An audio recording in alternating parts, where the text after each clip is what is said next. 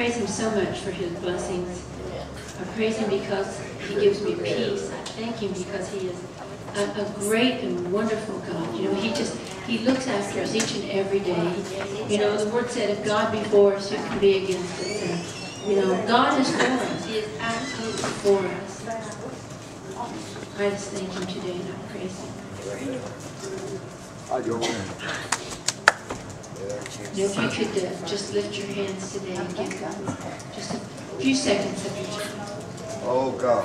Heavenly Father, Lord Jesus, mighty God, I come to you. I thank you and I praise you, Lord, for your mercy and your grace and goodness. I ask, Lord Jesus, that you would bless this word today, Lord God. Bless this word, Lord Jesus, as it goes forward. Give us ears to hear your word and a heart to receive your word. Open up our eyes of understanding, Lord God. Help us, Lord Jesus, that we might receive something from you today. Lord, that we might draw closer to you. Lord, that we might lift you up, Lord. Your word says if you be lifted up, all men will be drawn into you. Lord, help us that we might have a God consciousness. Lord, that we might, Lord Jesus, have our minds set like yours. Truly, I thank you, Lord, and I praise you. I ask that you bless the word and bless your people. In Jesus' name, hallelujah. Thank you, Lord. You know, sometimes you have scriptures that just open right up to you and you just have complete understanding and you can just get up here and you can just, the word is so strong, you just know it. I've struggled with getting a message for today because I've had several, but this morning at 7 o'clock when I woke up, all I could think of was a God consciousness. Do we have a God consciousness? The world that we live in today, it's hard to have a God consciousness. Now, our own conscience, our own human flesh, we say, well, I have a good conscience. Well, you know what? You can sear that. You can sear that conscience. You can change. I spoke with my daughter the other day. We were talking about changes in the world, things that are going on in the world.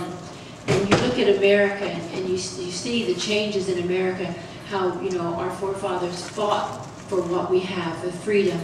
You know, they fought for these things. And she said, I don't understand how things change. Why do things change so fast? Why is it okay for this one day and not okay the next day for this? I don't understand how that's possible.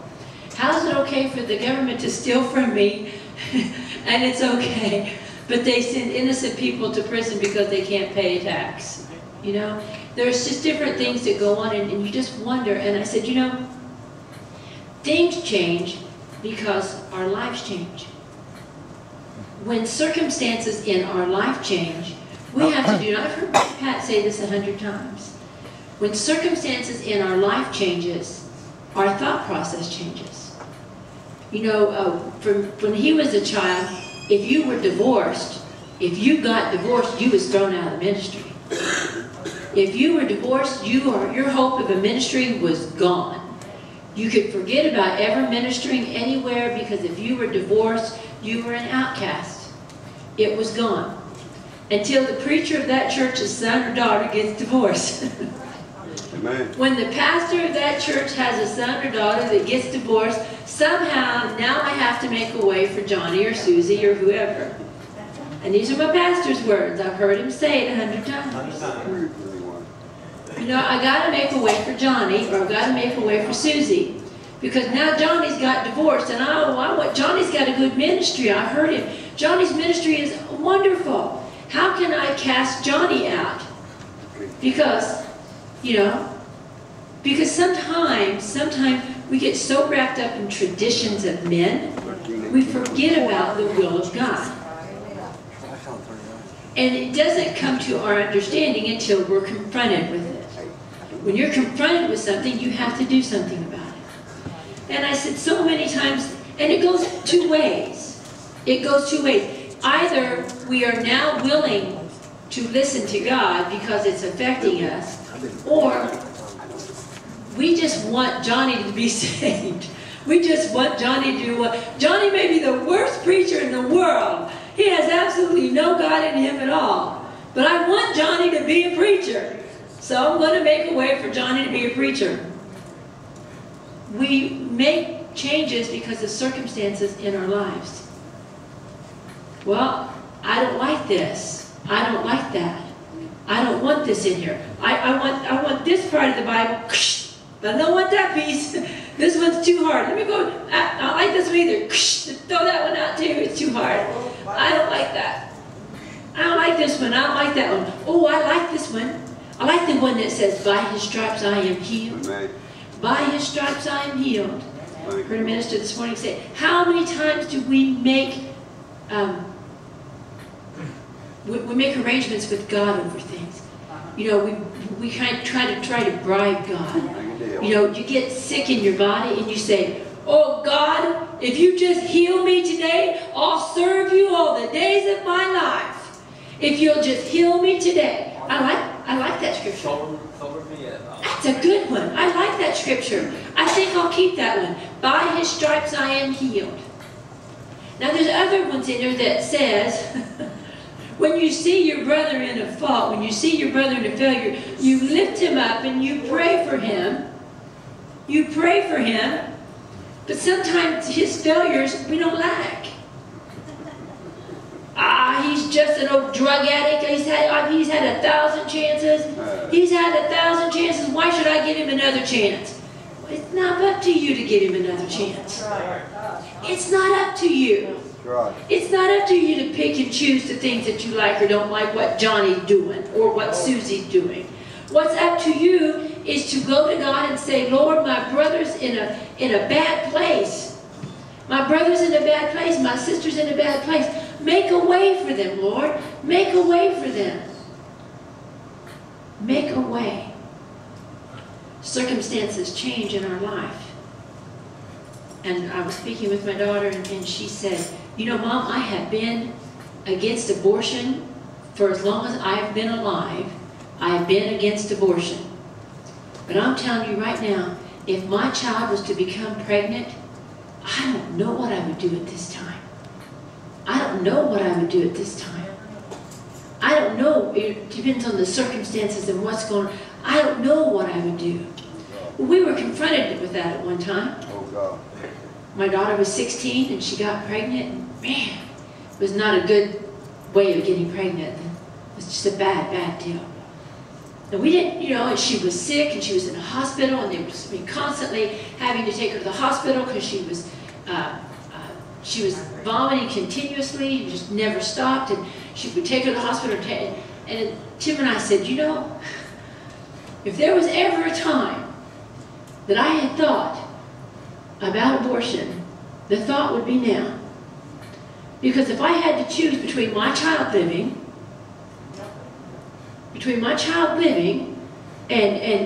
or taking this baby and you know, so many thoughts go through your head. And you don't think you would ever think those things. You don't think you would ever do that. But you don't know what you would do until you're at that place.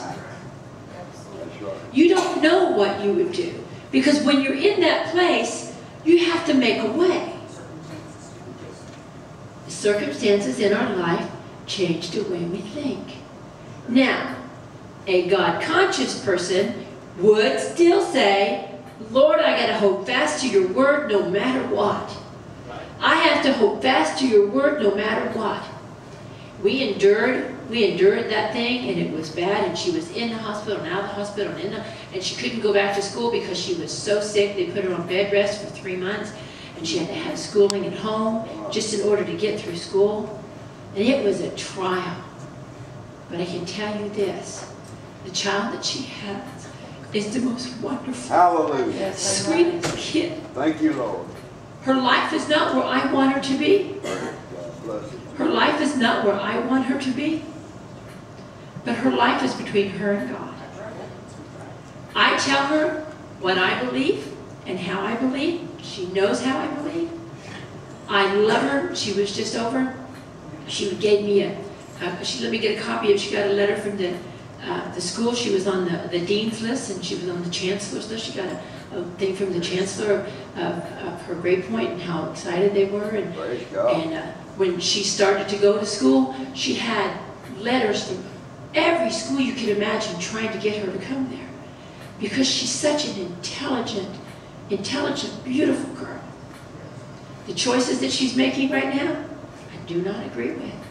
But that does not make me stop loving her. Amen. That does not make me stop loving her. Now, there was a time, I will tell you, there was a time I would have stood against that no matter what. I would have stood against her way of life. Oh my.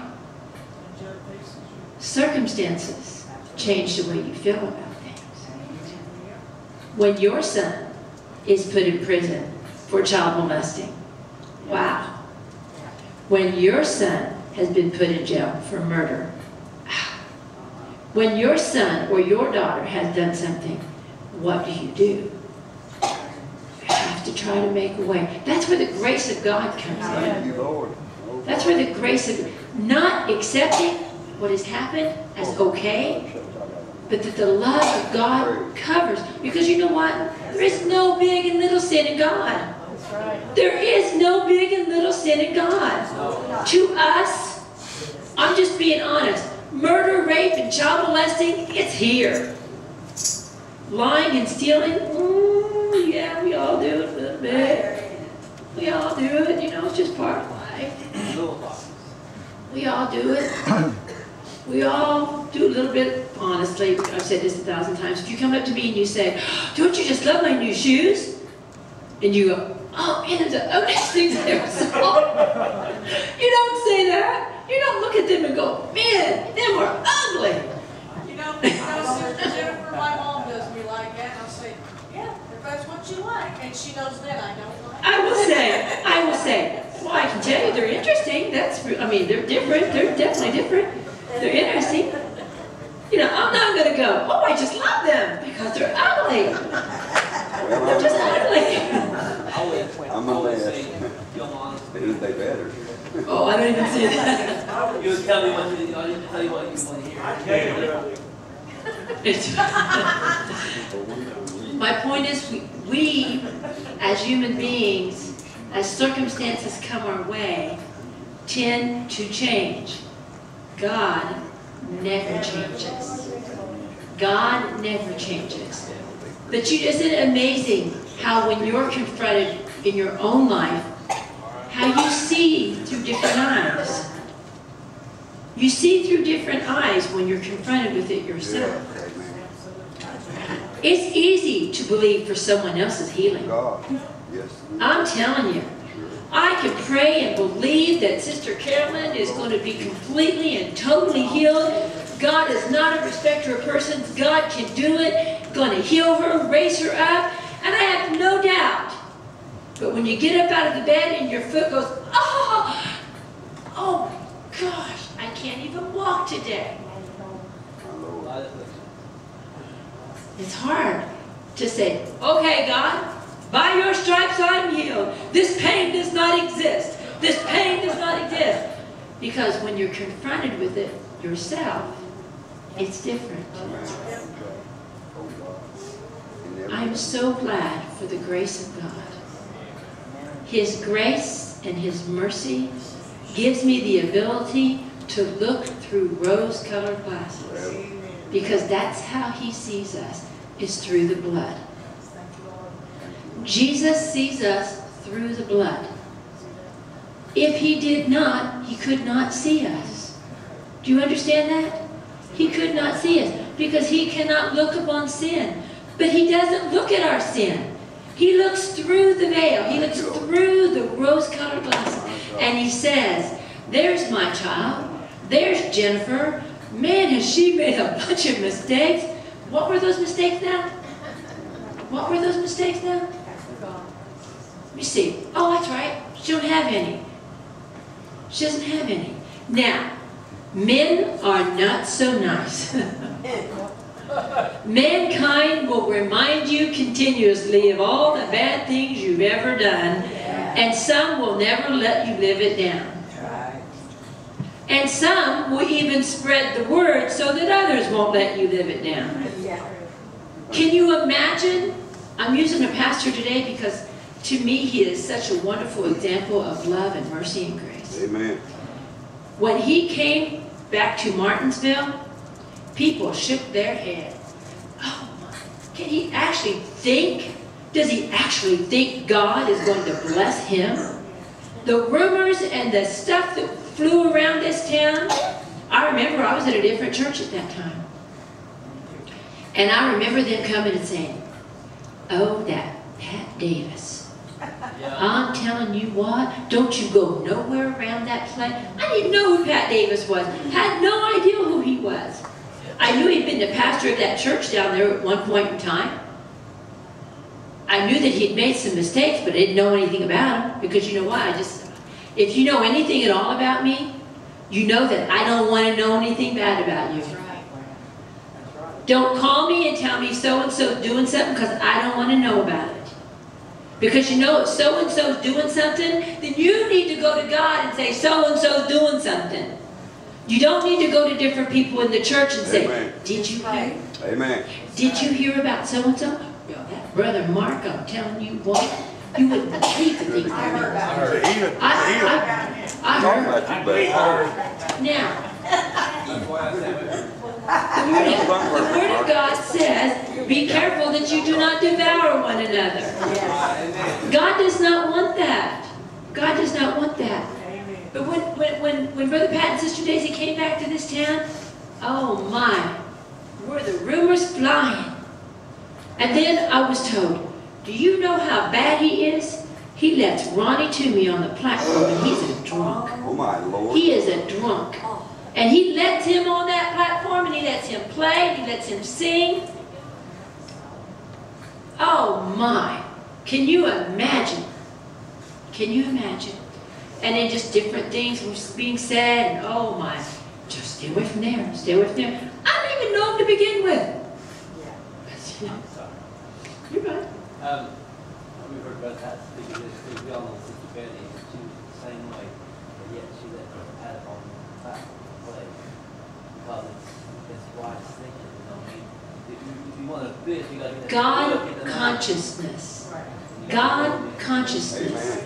Not a man's consciousness, not as our thinking would be. Because when Brother Pat came back, he said he was crying and praying and down on his face.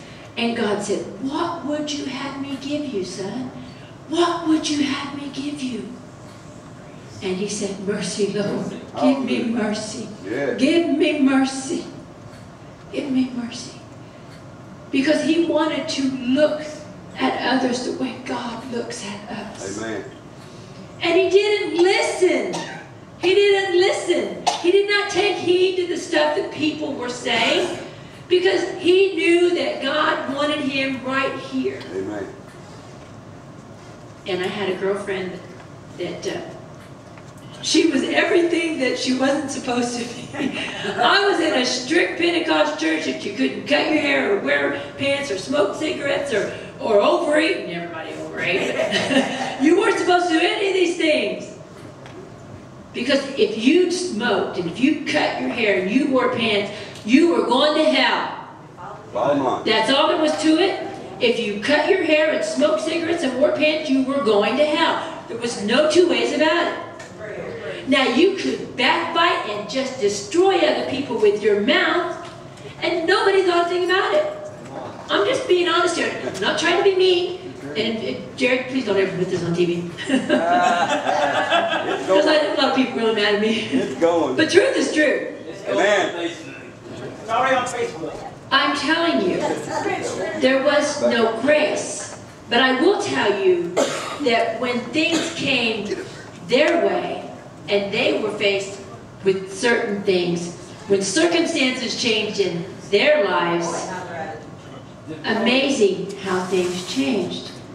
Because when circumstances come your way, you make allowances and you allow God to come in and open up your eyes of understanding. Amen. Brother Pat did not listen. And people would say, Brother Pat, you know that Ronnie's drinking. I mean, come on. I mean, he smells like a brewery when he comes in here. You know it. And Brother Ronnie stood and said himself, I would have a 6-pack or a 12-pack in the back of my car when I came to church, and the second I got 2 blocks away from the church, I'd open it up and I'm drinking. I'm on my way. He was drinking. It wasn't that Brother Pat didn't know he was drinking. He knew it. Yes. But God said, mercy. Mercy, Lord. Have mercy. Because you never know at what time and what hour things are going to change in their life. Amen. Come on. That's right. December the 3rd. December the 3rd, I don't remember. 88. 1988, yeah. 88, yeah. December the 3rd, 1988, God delivered him.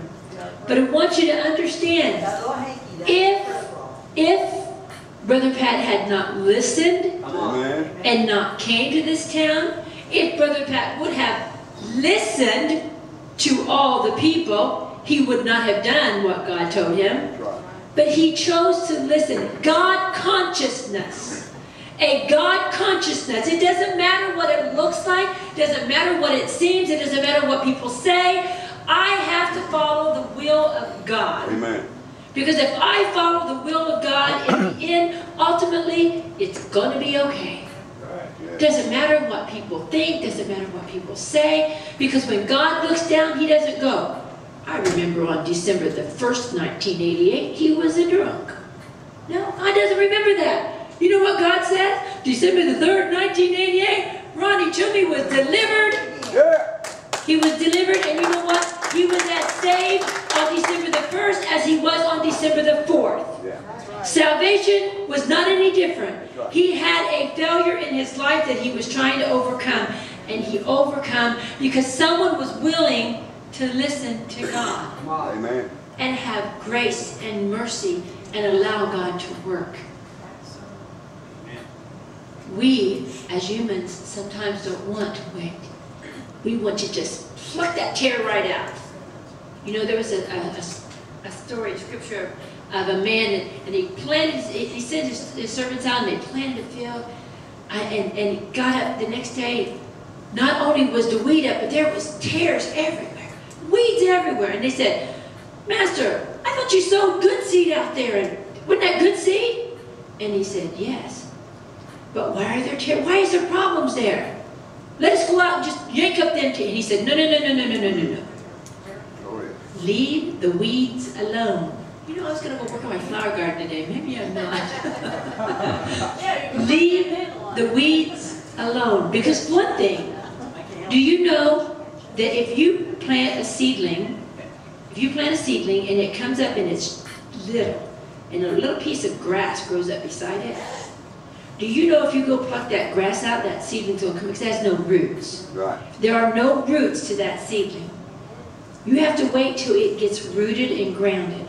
And then God will pluck those things off. You just have to be very, very careful how you do it. Amen. If you do it when it's a baby, when you do it when it's teeny tiny, when you pull that blade of grass out, that seedling's going to come right out with it.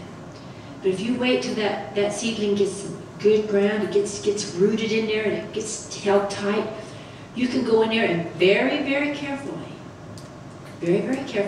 remove that blade with the root, and that plant will flourish and grow. Leave the tares alone. Amen. Because God will surgically remove them in a proper time. That's right. In the right time, God will move in and he will take it out. But he wants to wait till they're rooted and grounded. You can't expect a baby. You know what? I do child care. I have babies that walk at 9 months. I have babies that walked at 12 months. I had a baby that didn't even crawl till he was 12 months. And walking up, that's what he did. You'd stand him up and his little legs would do this. It's like, okay. And so you just work with him and you work with him. And you know what? I think he was like 15 months old before he walked. My grandsons were almost 16, 17 months. Because they had rolls on the rolls on the rolls on the rolls. And they looked like this. They looked like, you know, like the Pillsbury Doughboy. When they would walk, they would kind of walk like that. Sounds like my new granddaughter. I want you to understand, He's a roly-poly. babies are not the same. Now, the one little baby that I had, he was teeny tiny. I had a baby, I'm not kidding you, at 3 months, could crawl faster than you could walk. And he did a swim crawl. Crazy. He lay and he did this, put his arm down and flipped himself over and flipped himself over and flipped himself over. Wow. And he didn't crawl on his hands and knees. He took his hands and would flip his entire body forward. And he looked like a seal. Wow. And I'm not kidding, at 3 months, he could crawl faster than I could walk. And we were all amazed. Oh my gosh. And his name was Matthew. I'll never forget the child. He was just so different. Amazing. Amazing. How could he do this? I don't know. We're not all the same. It takes different things in our lives to get us to where we're going. He just crawled like a little seal and got where he wanted faster than I could catch him most of the time. It was amazing. Then I had babies, 12 months. I'm sticking their little bottoms in the air. Come on, you can do it. They stand and they rock and they rock and they rock and they fall down. And you rock and they rock and they rock and they fall down. It's like, okay, you can do this. And I can see God looking down on us. He looks down on us and it's like, you can do this, you can do this, you can do this. Come on, get up there. You can do it, you can do it, you can do it. Some of us are seals and some of us are rockers. Not yet. I don't think so. I'm going. I'm on my way. Here I go. I'm going. Here I go. I'm going to do it. Not today. Sorry, Lord. And the next day, God says, you can do it. You can do it. Come on, you can do it. Stand up there. Come on, you can do it. You can do it. You can. And you go, I can do it. I can do it. I can do it. I can. Not today. That used to be a dance, Jennifer.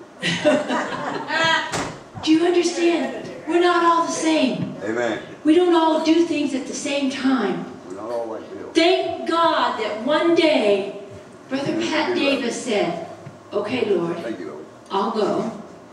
I'll go. The people aren't going to like it. I grew up on The people aren't going to like it. But remember God said, I don't remember anything. Amen. Son, I don't remember anything. You go and do what I tell you to do.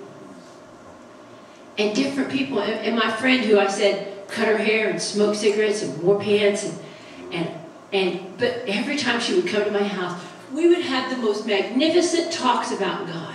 Amen. Her name was Sister Noreen. Many of you remember. I remember. And she was just, her heart was so full of God.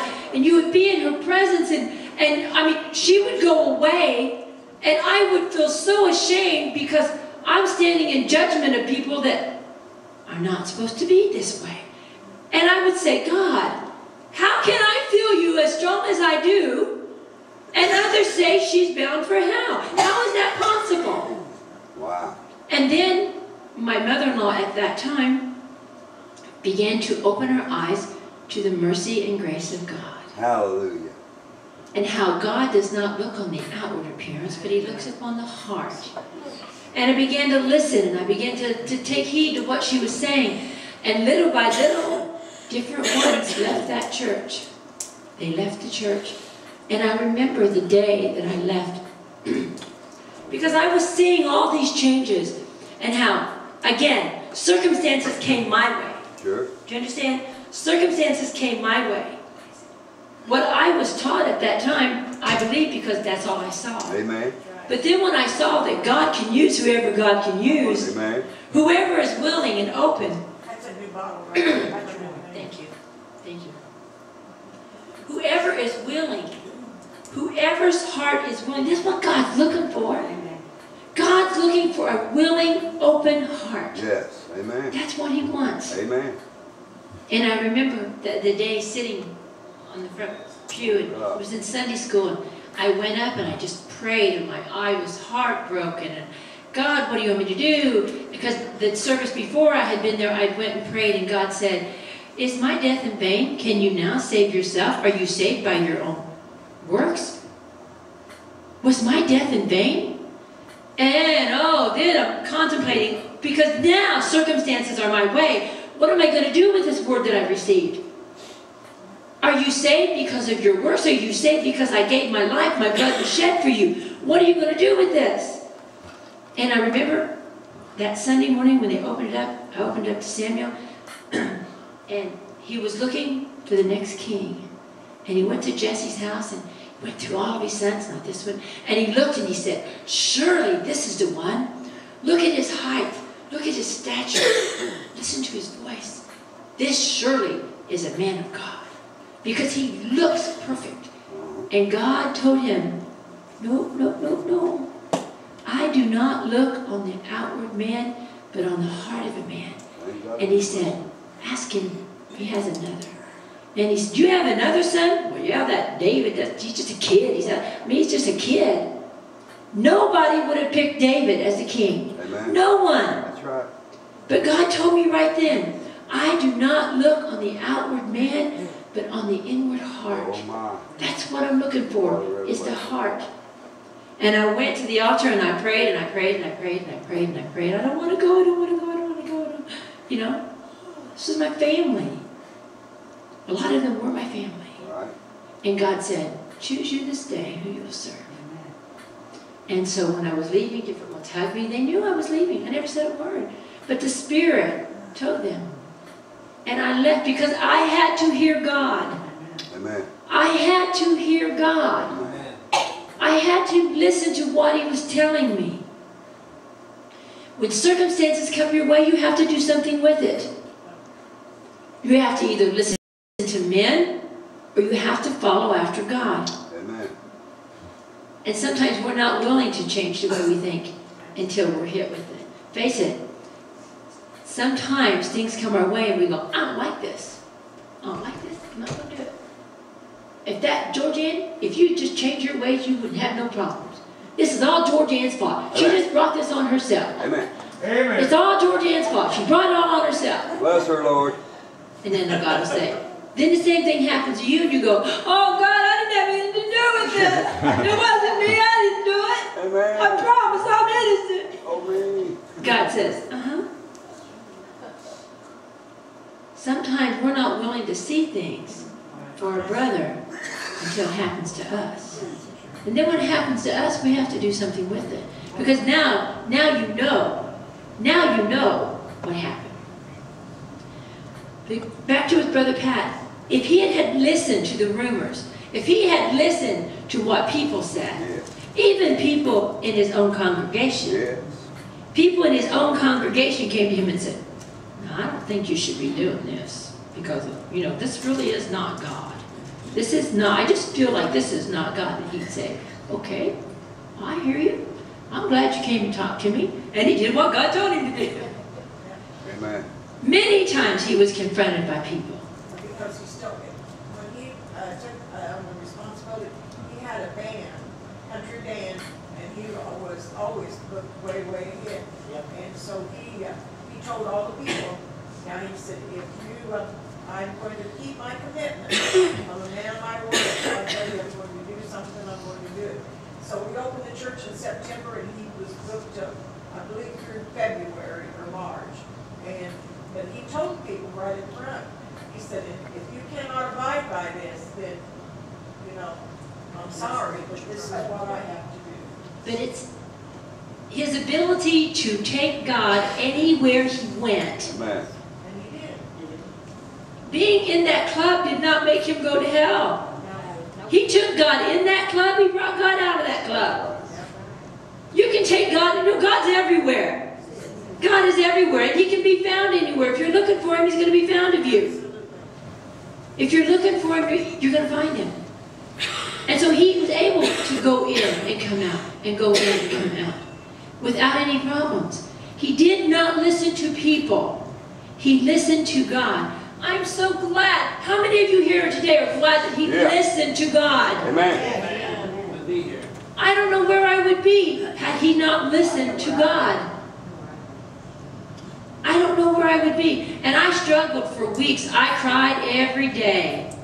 Every day I cried because I didn't know what to do. I knew I couldn't go back, but I was afraid to go forward. Because at that time, I was still hearing. I was still hearing. I had heard all the bad things and lined up with the Word of God that I was taught. And then one day I decided, I'm going to try. I'm not making no commitments. I'm not making no commitments. I just need to hear. And Sister Noreen said, just come over and listen to the singing. The singing is amazing. You would not believe the music. The music is wonderful. You don't have to make any commitments. Just come on over. And when I walked through the door, oh my, all I could feel was love. Love everywhere. It was amazing. Amen. Amazing. And I went home That wasn't too bad. It's not too scary. And I came back. And I went away, and I came back, and oh my gosh, I couldn't leave. Yeah. Then I called my sister Valerie. I know she was talking about Marine Guardian. She said, do you realize Jennifer and I are the only two people besides you and Brother Pat through the years who have never left the church since we started Never. and come back. God put me here, and He's never put me anywhere else. He brought me out of that, and He put me here with an understanding of who He was. And Sister Val, I said, Sister Val, oh yeah, Val, you gotta come, just come listen. So she came, and she's like, because see, she always loved the Spirit, but she said, I just can't get with them tradition stuff. I just don't understand cutting my hair and wearing pants is gonna make a difference. And so she came, and she listened, and when she'd say, Gil, I don't understand. How come everybody doesn't want this? Why doesn't everybody want this? You get the fullness of God without all the yapping of people. That's what you said work too. It was amazing how God changed. He changed my life. He changed her life. He changed our children. Because one man listened. Each and every one of our lives have been touched in such a great way. Because he listened. Because you know what? Sometimes you just have to push people away and have a God consciousness. Okay, Lord, what is it that you want me to do? What do you want me to do? Not what do people want me to do. Not what, because you know what? I can interpret this word any way I want to.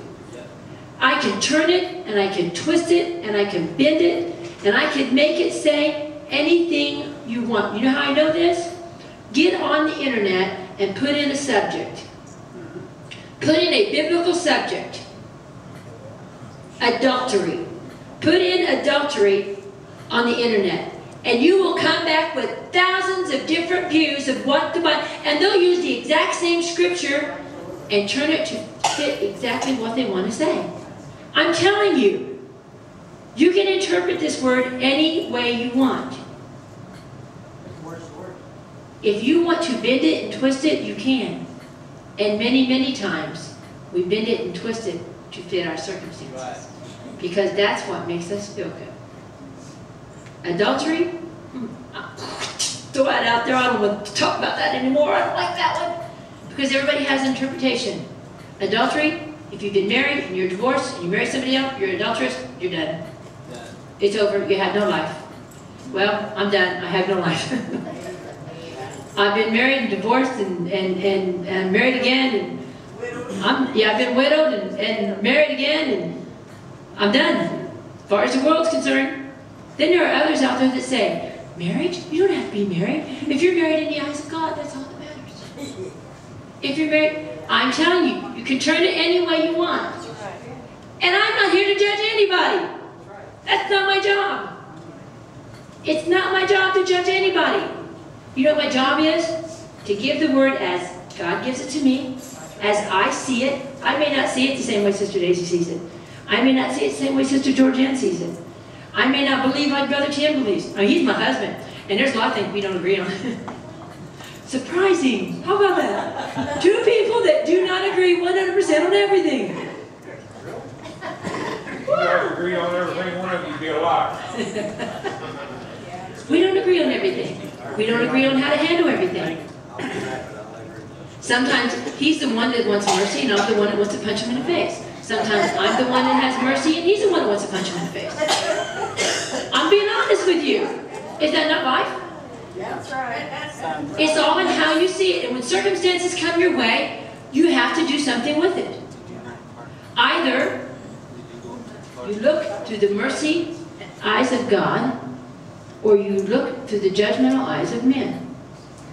The Bible says, judge not lest ye be judged, and in how you mete it out, it will be met unto you.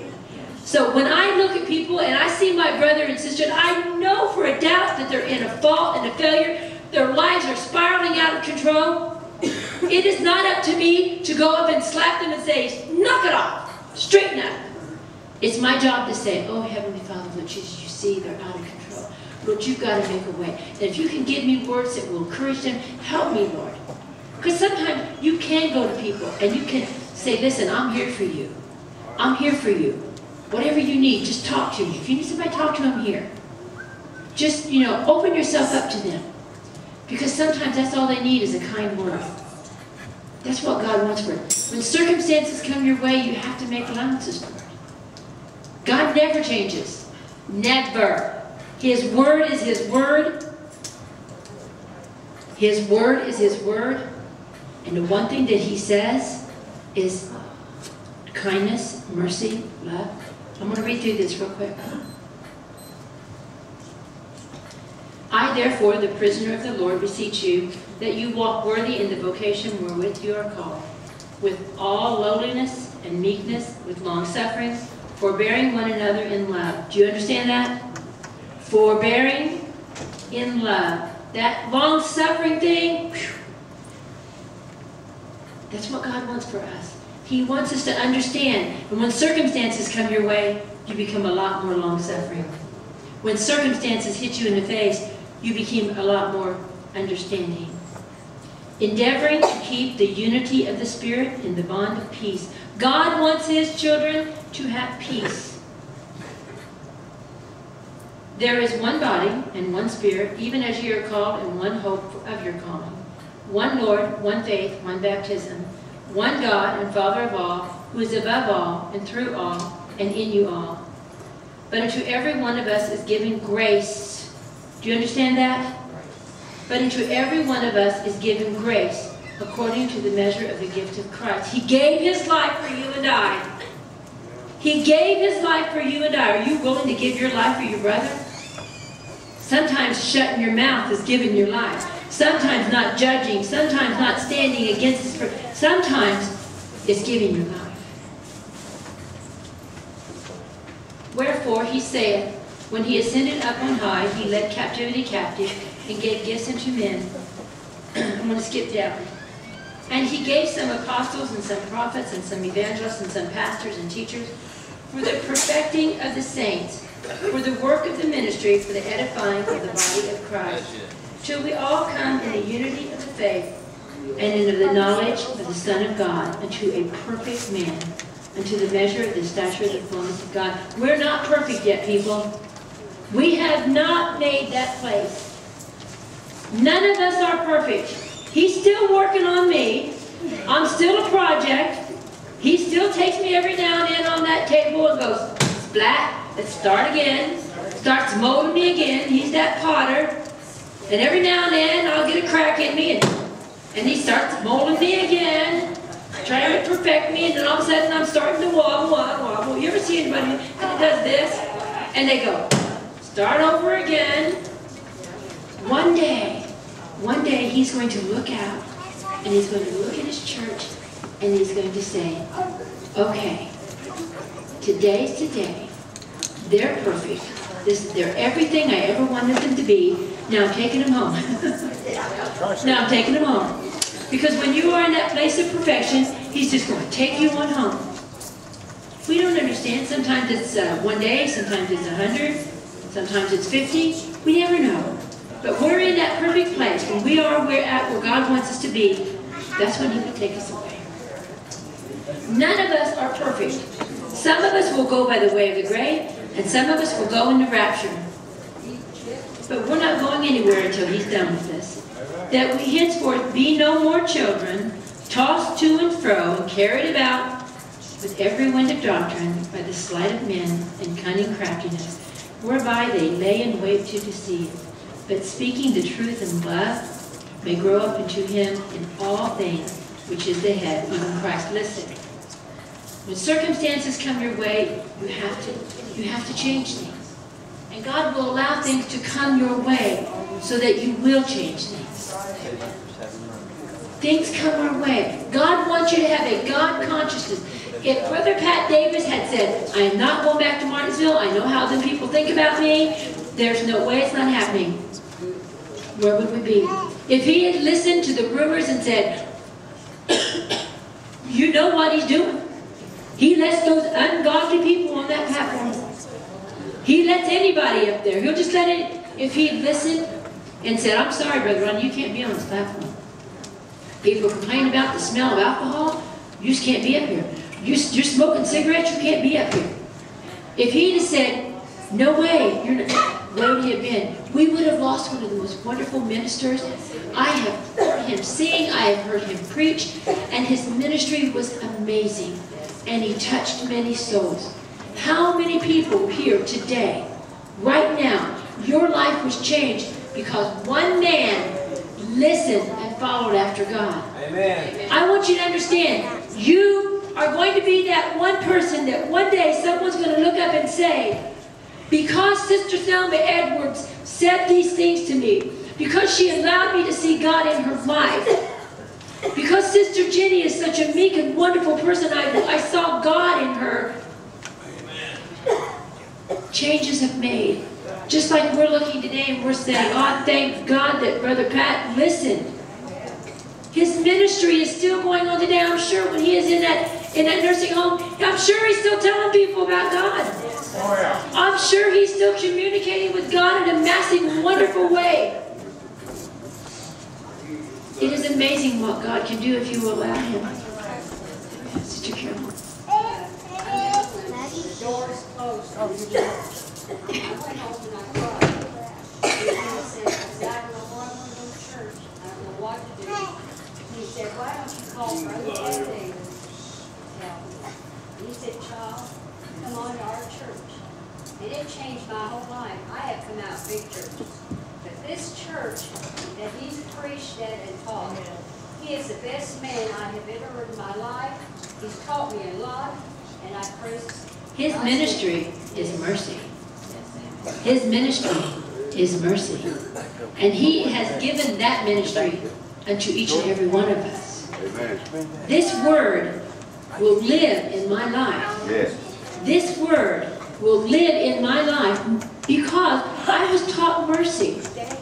God wants us, each and every one, to hear his voice today. I know the trials of the world sometimes just press down on you and they want to convince you that right is wrong and wrong is right. But just have a God consciousness today.